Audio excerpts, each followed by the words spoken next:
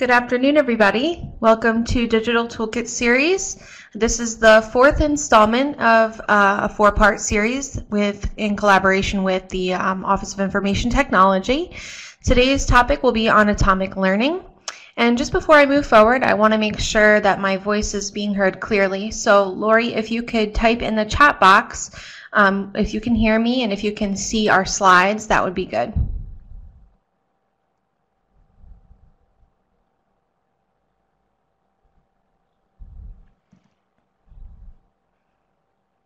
Excellent. Okay, again, welcome to our webinar today. We'd like to begin by letting you know that this webinar is being recorded. We'd like to do that so that we can add these videos to our resources list and also so that we can send you a link to the recording after the webinar has ended. You won't be required to speak using a microphone or you won't be able to use your webcam, but you can certainly chat with us using the chat feature at the bottom right-hand corner. We will have time for question and answer at the end, so if you could hold your questions, that would be good, and definitely jot them down so that you can revisit them at the end with us. So today your facilitators are myself, Kayla Gori. I'm the project coordinator in the Office of Online Learning here at Mount St. Mary College, and I'm joined by Johnna Touma, who is the IT technology trainer from the Office of Information Technology. First, we will talk a little bit about what atomic learning is and what kind of service it provides all faculty, students, and staff here at the college. Johnna will do that introduction. She will also discuss how to search for video resources to share with students, or if you're a staff member looking for some kind of tutorial on a topic, the types of resources that atomic learning offers. And then I'll jump into how those resources can be added to your e-class course seamlessly. We'll also discuss some considerations to make if you are going to be sharing them through your e-class course. And then lastly, we'll do some question and answer. So at this point, I'm going to hand it off to Johnna, who will talk to a little bit about what atomic learning is. Okay, thank you.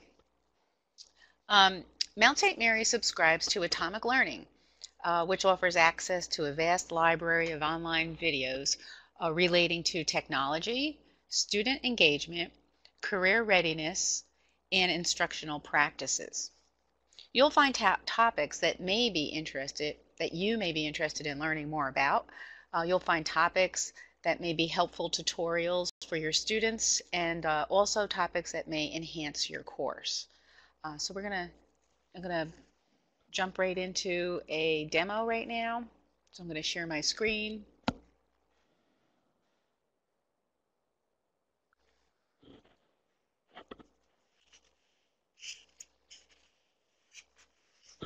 Okay, so okay, I think you can hear me. So the way to access Atomic Learning video library is go to the portal, and on the Resources tab, under the Academic section is right here, Atomic Learning. The link is right here so that all students, faculty, and staff can actually use it outside of an e-class course. So all of these videos are not just for courses and for student learning. It's also for professional development, maybe as a refresher for a piece of software, or short little tutorials. So that's why we also have it. You can also access Atomic Learning from this screen and not just from eClass. So I'm going to click on it. And it's going to automatically log me into Mount St. Mary College's instance of Atomic Learning. You're logged in using your MSMC account. Now, you can't go to atomiclearning.com and log in. It won't recognize you. You have to go in through the portal for the links to work and for you to have access to Atomic Learning. The other thing I want to mention is that you can view all the Atomic Learning videos at any time, anywhere, and on any device. So that's always a nice feature. So when you first get into Atomic Learning, the first thing you'll see is this Discover tab. They'll add the newly added video series are here, and once you start looking around and get used to this product, you'll always want to check to see what new videos have been added. If you want to narrow it down and see what's under software and technology, you just click over here under this software and technology button, and you can just browse around here just to see what some of the topics are that are covered. There's also a student resources tab that you can check just to see what may be of interest to your students. Here's effective note-taking tips. Here's evaluating web resources, and you can continue on just to get an idea and browse around. It's kind of like window shopping. You could see what may be interesting to you or to your students. There's also tabs up here if you want to also look around for instructional strategies, and also for online teaching and blended learning if you want to learn any more about that.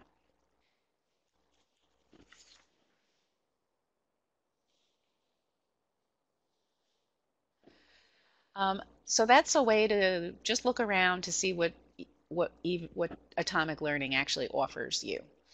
If you know what you're going to look for, what kind of videos you want, you could go to the Search tab, and you can directly type in whatever it is that you're looking for. So for example, if you wanted to know about MLA style for research papers, I'll just type that in directly. And it comes up with a list of possible video series that I would want to look at. I'm going to look at the first one. I wanted to show you that the whole video series is 55 minutes, and it's broken up into 41 tutorials. So let's open that one up.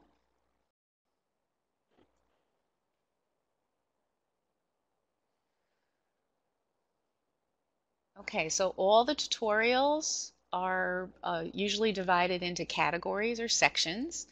You can open them up. You can start with the first one and then just work your way through all of the tutorials. If you notice over here on the side, all the tutorials are less than 2 minutes in this particular series. So they always try to make them less than 3 minutes. So that's really nice to get you through your series a lot quicker. Now, you don't have to start at the top and work your way through everything. You could just go directly to a section that you may be interested in. If you wanted to know about footnotes, you could just go here, just look at those 2 videos. Or if you just wanted to know how to do a web page citation and you needed an example, you could just go here and go to the web page. So in this case, this is only 55 seconds, and it'll show me how to do a web page citation. Okay, so the really nice thing about Atomic Learning videos, excuse me, is that they're designed to be standalone videos. You don't have to watch all of the videos from the beginning to the end. You don't need to watch the one before it or the one after it. You could just pick a video and watch that video, learn what you need to know, and then move on. So that's the one nice thing about Atomic Learning videos versus some of the other tools that are out there. Okay. Let me just go back to my list that I had. Okay, so I'm still in the Search tab. So another way, if you don't want to type it in directly, whatever it is that you're looking for, there's these advanced filters over here on the side. So let me show you the advanced filters. When you click on the advanced filters, you'll see that you can search by application. So this is all different types of software. So if you go down this list, you'll notice there's the Adobe products, Dropbox is down here, Camtasia is here, Easy Grade, Word, Excel, YouTube is down on the bottom. So you can actually search by application just to see what's out there. Another way you can search for topics is by the middle option, All Topics. If you drop down that, you'll see there's assessment here. You can learn about blogs, calculators, cameras. There's gaming out here. There's fluency. So there's a lot of different types of topics that you may want to explore a little bit more and see which videos series are attached to them. And then the last one is all categories. If you are interested, you can click and look at the workshops or the projects or the how-to tutorials that are out there, or you can even narrow down your search to just videos that highlight the use of a Mac.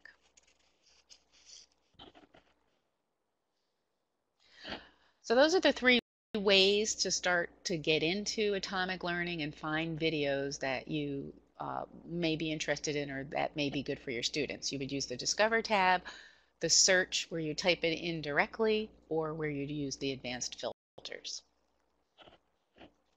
So I'm going to do a search for G Suite, see what shows up.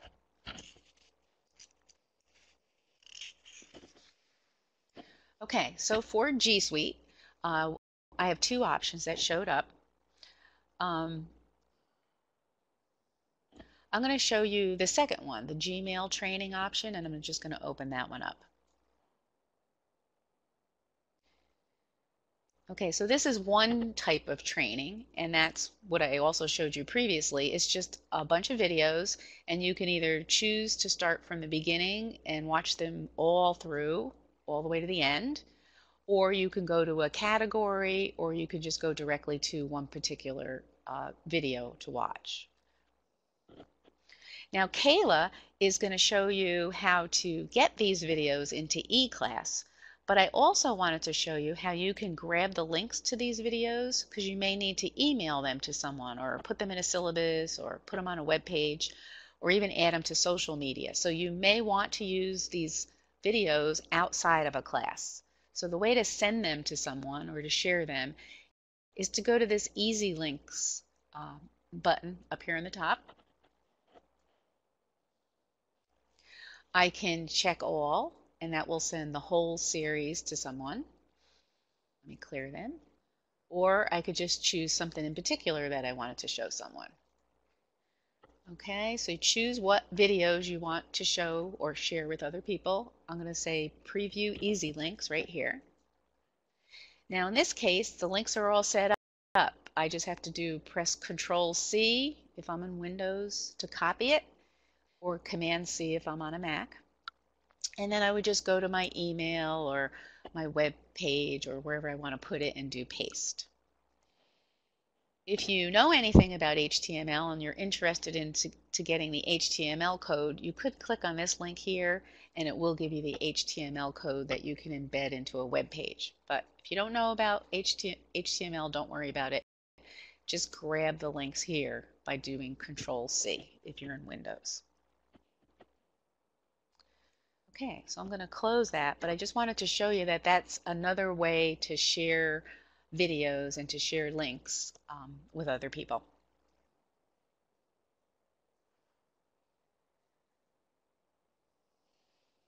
Let me go back to my G Suite list. Okay, so this Gmail training one was a bunch of videos, one right after the other that you can watch.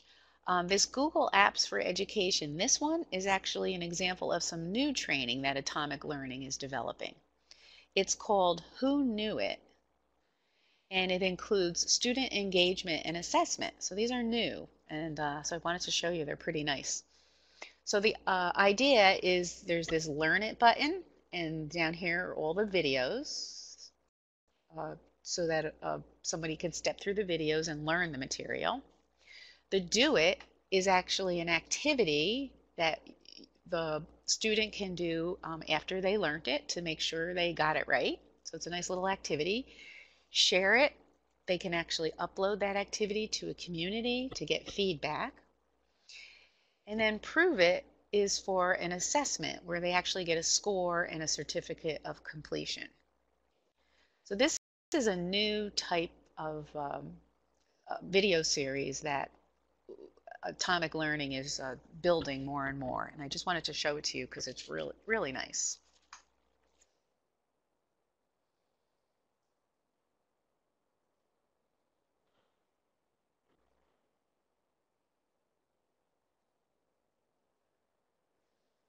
Okay, so those are the two different types of video series you might see, the straight video or the Who Knew It one. Now, if you like those Who Knew It tools where they have the engagement and the assessment, you can find more of them under Advanced Filters. And under All Topics, if you hit that drop down, it's actually this one right here. Who Knew It is spelt a little unusual, but you go to the Who Knew It learning modules, and these are all the ones that you may want to browse that have student engagement and assessment in it. So there's a lot of them out there. There's 5 pages of them. How to be a better test taker, how to be a better note taker, how to be an effective listener. So there's some interesting ones here that you may want to use to enhance your class or to recommend to some students who might need the extra help. Once you start looking around Atomic Learning, I think you're going to be surprised at what you're going to discover. And I hope you do go back and visit it. So that's about all I have. I showed you how to access the Atomic Learning from the portal. You use the search and the discover and the advanced filters to find videos. There's 2 types of videos, the ones that's straight videos that you watch them from the top to the bottom, or you just zero in on a particular video that you may want to watch, or there's that new one, the Who Knew It. And also remember that you can share links to these videos and send them out to other people outside of eClass. But now I will hand it off to Kayla, and she's going to show you how to access the videos in eClass so that you can add it to your course. So let me stop my sharing. Okay, Kayla. Thanks, Johnna. Can everybody see my screen now? Sharing. It says Intro to World Religions.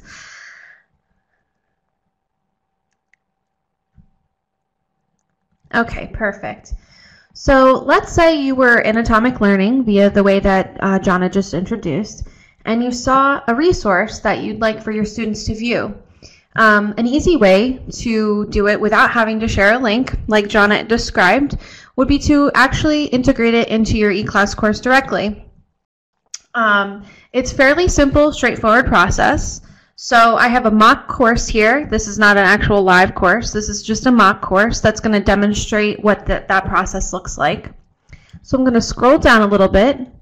I have a pre-designed one that I put here, and ironically, it happens to be the same MLA video suite that Johnna just used, which we did not plan, by the way. So this is what that looks like here. This is what your students would see once you've actually added a suite to your course. The reason I wanted to show you one before I actually demonstrate one is to kind of show you what the students would see from their point of view. So in this particular example, like I said, I'm using the MLA tutorial. And I've also provided a little bit of information here for the students to read before they even click on it.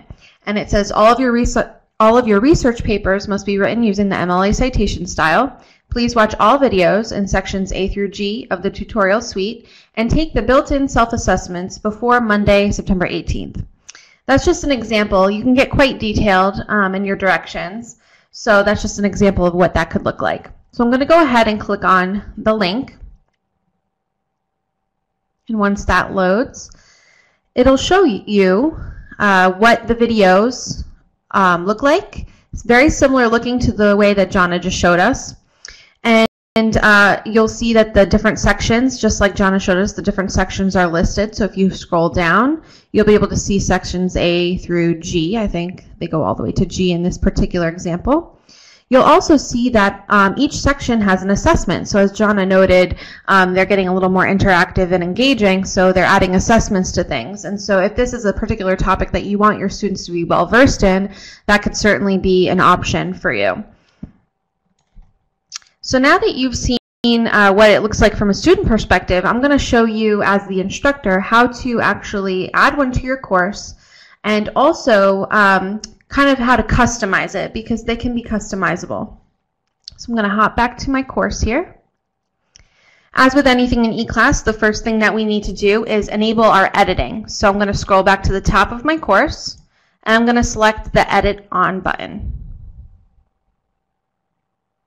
Now this has enabled the editing features of my course. So I'm going to scroll down and I'm going to click Add an Activity or Resource. This will open up a new box for me to choose what I'd like to add. In this case, there isn't actually an option that says atomic learning, like a few others you see are more direct here. We're actually going to choose the external tool option. And this allows us to integrate what's called LTIs, or Learning Tools Interoperability. Those are plugins, basically, that we have purchased as a college, and one of them happens to be Atomic Learning. So we're going to select External Tool, and then you're going to select Add. And this will bring up a new page where you'll be able to add an activity name. So let's say that you want to add some tutorials about Microsoft Word. That's a good example. I'm going to give it a little name, Word 2016 Tutorials. You can call it whatever you'd like, but usually if you're a little more direct and a little more pointed, that's helpful for the student, so they know exactly what they're about to open. The next thing you're going to do is you're going to choose the external tool type. If you open that the menu, you'll see the option for Atomic Learning. You're going to select Atomic Learning. And then the other thing that you want to consider is how you want it to display for your students. There's a couple different options. Typically, we would recommend the embed option for things, but in this case, I'm actually going to recommend the option to open it in a new window. This is because when you choose the embed option for this particular tool, it comes out looking a little condensed, or it could come out looking a little condensed depending on what type of web browser you're using or the student's settings of their computer. So in order to kind of avoid any issues with display, I'm going to recommend the new window option. This will make it happen so that the Atomic Learning videos actually happen in a new web browser altogether, and it'll open up a new window for the student.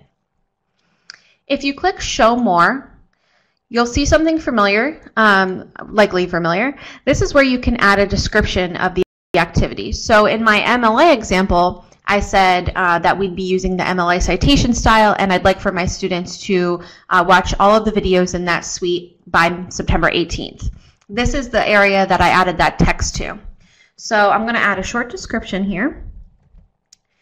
You will use Microsoft Word to produce papers and essays. Please familiar yourself with Word 2016. Pretty straightforward. If you'd like for that description to display right under the link to that option, you want to make sure that this checkbox is checked. Display description on course page. Okay, and then all of these other things you can actually disregard altogether. Those are the main things that you want to pay attention to. So I'm going to click Save and Return to Course. Notice I haven't actually chosen any videos yet. That's the next step. So now we've added the plugin to our course. Here it is at the bottom.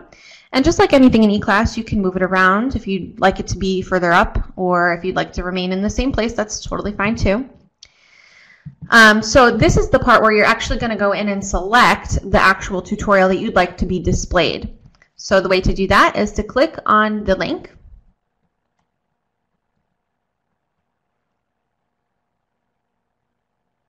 And just like Johnna had shown us, we can directly search for something by entering a keyword. So I'm going to put in Word 2016.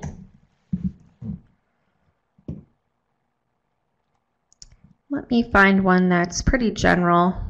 I think I saw one here earlier. Okay, here we go. Word 2016 for PC. So say this is the tutorial I'd like to share with my students. So I'm going to click the Content, Add Content button.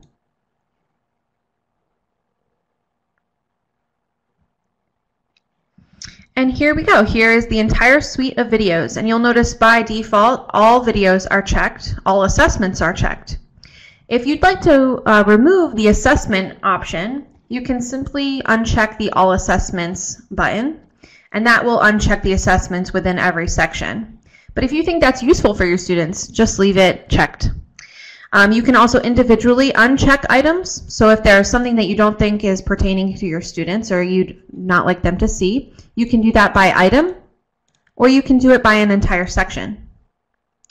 So let's say I'd like my students to just view the videos in section A and take the assessment, section B and section C.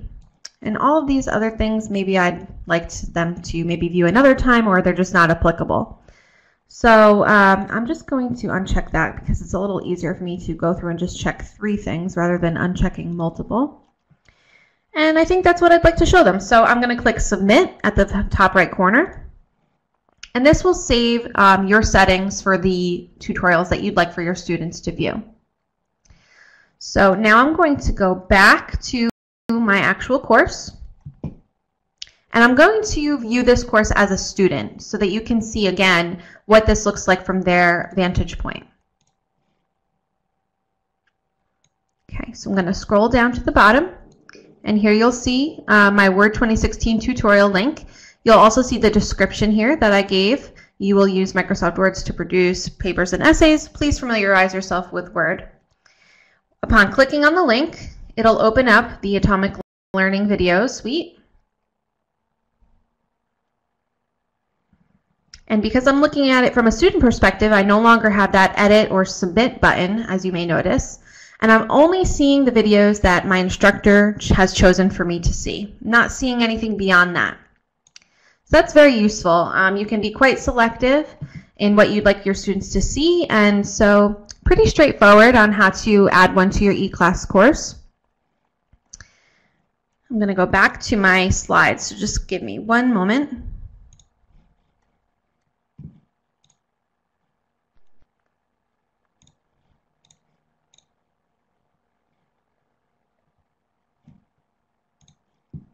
Okay, so now that we've covered the actual how-tos, how do we add one to our e-class course, there's just a few considerations that I'd like for everybody to know when they're using this plugin in e-class. So again, we just want to make sure that we're setting it to open a new window rather than the embed option. As I described, the embed option just may not work on every PC that your students may be using because of different settings on their own computers. So the new window option is the best way to avoid any technical issues, so to speak. The only consideration about that you may want to let your students know or discuss with them is that they may need to enable their pop-up feature within their web browser because it is opening a new window. And depending on their pop-up settings, they may have them completely disabled and they may not be able to actually open it. So if that ever comes across from a student, you would be able to tell them that they need to enable their pop-ups. And if they have any concerns or questions or need assistance of any kind, they can certainly consult with the IT help desk on their web browser settings. They would certainly be able to help with those things. So at this time, we would like to open it up for any question and answer that you may have. If Johnna is the more appropriate person to answer, I'll certainly hand it over to her. If your question pertains more to e-class or anything functionality-wise with the plugin, I'd be happy to answer those questions. If you do have any questions, you can use the chat feature at the bottom right-hand corner of your screen. And while I'm waiting for those questions to come in, I'd just like to point out that we have our contact information here for both the Office of Online Learning and the Office of Information Technology. We are 2 separate offices, although sometimes people do think we're kind of lumped into one big space. We're actually separate. So the Office of Online Learning has its own contact information, its own staff, and that information is here, as well as the Office of Information Technology. If you have any questions about e-class, certainly contact the Office of Online Learning. And for information technology, it's pretty much everything else. If you're having any issues with your computer or any issues with any programs on your computer, Wi-Fi or printing, or if you would like some basic technical training with Johnna, those are the folks you'd like to contact.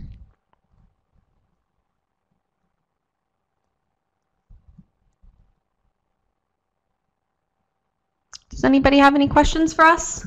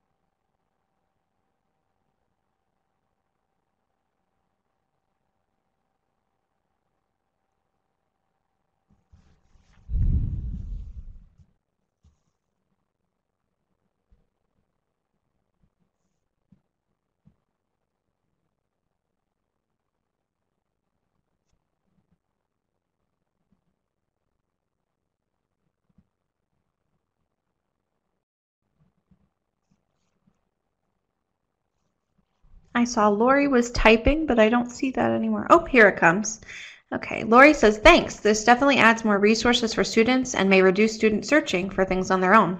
Absolutely. And actually, Johnna can speak more to this, but I think that atomic learning has been around at the college for a little while now.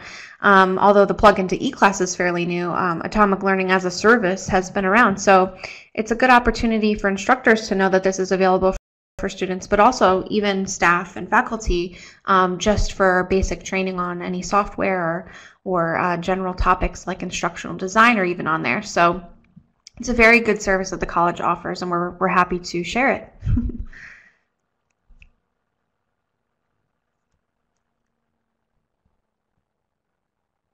Okay, well, if that's it, if nobody has any questions, oh, I see Johnna's typing, so I'll just give her a moment.